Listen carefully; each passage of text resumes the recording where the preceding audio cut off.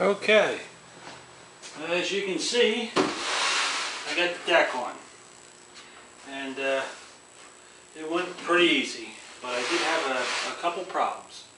And one of the problems is the side is made up of 3/4 inch strips, 3/4 inch wide, 1/4 inch thick. And I made the deck a little bit wider. These are just about 1 inch wide, maybe 1 1/8, and 1/4 inch thick. And and I made the deck curved, okay. And when the front rib, I think this rib here, I think it's 3/4 of an inch. This one I went half. This one I went 1/4 above the straight line.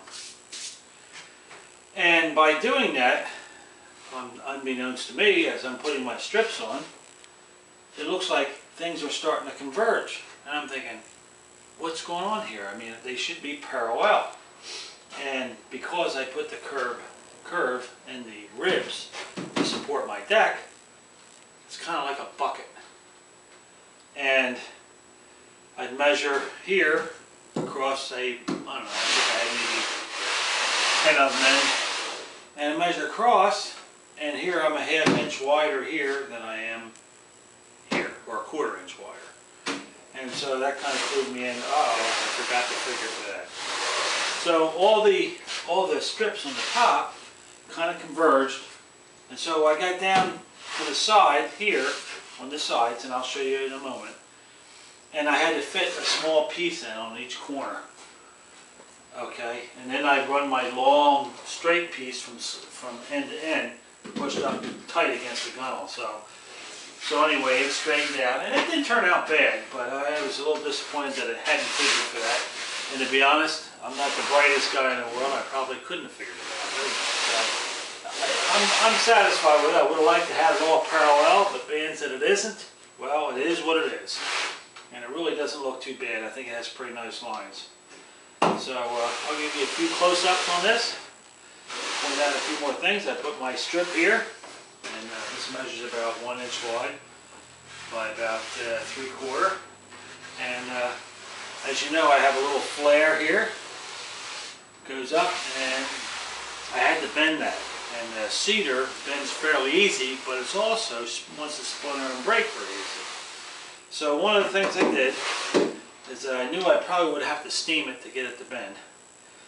And in fact, basically what I did is I took a sponge in this area here, where I knew I was going to have my bend and twist. I went and took a sponge and I soaked that down with water. And then I took my handy dandy iron, steam iron, put it on high, and I ironed the board. And I spent a little bit of time doing it. And it helps if you wrap it in rags because it helps hold the heat. And then I put it up there and I fasten it to the boat. Now what I fasten it with is I fasten it with some 1.25 inch staples. Or actually I think these are 1.5 inch staples. And I'm going to glass over this, so everything seems to be holding well. I've got to putty all the places I staple it. I stapled it every few inches along the side.